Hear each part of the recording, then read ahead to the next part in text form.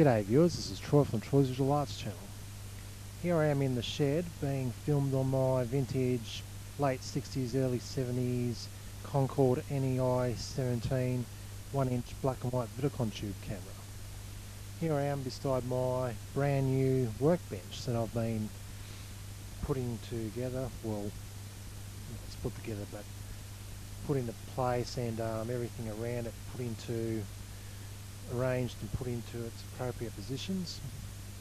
Yeah, it's been a lot of work getting this shed all sorted out once again.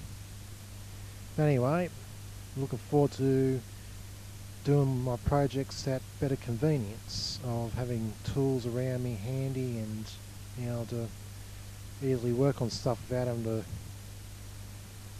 work on the floor or work on stools and stuff. Anyway, getting back to the point, yeah, I thought I'd do another test video on my old camera, as I've cleaned the 1-inch vidicon tube.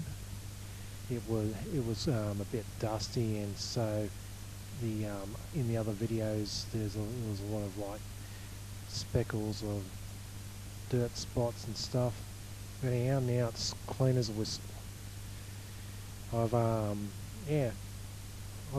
I actually quite like this camera. It's got external beam and focus and target adjustments, and also back focus adjustments, so I can easily adjust the camera to suit any environment, which is pretty cool.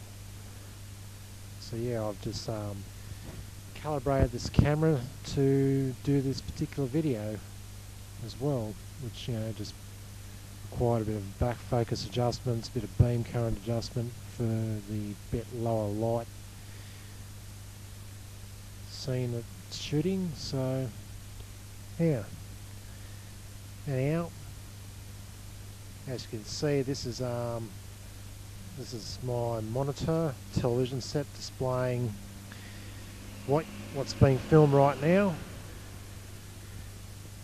And yeah, I've got external microphone hooked into me little preamp housed in an old Sony Betamax, Beta Movie Cam battery enclosure. Excuse the occasional video noise. There must be a dry connection somewhere in this camera. I don't know exactly where, but yeah, that's the only drawback of having this camera at the moment. Apart from that, the images are absolutely beautiful. Nice, crisp, black and white images. As the sun is starting to come out a bit more, I might take the f-stop to a higher setting, so there's no overblooming on the picture. So yeah, now the highlights look a lot better now, and the grayscales look a little bit more uniform.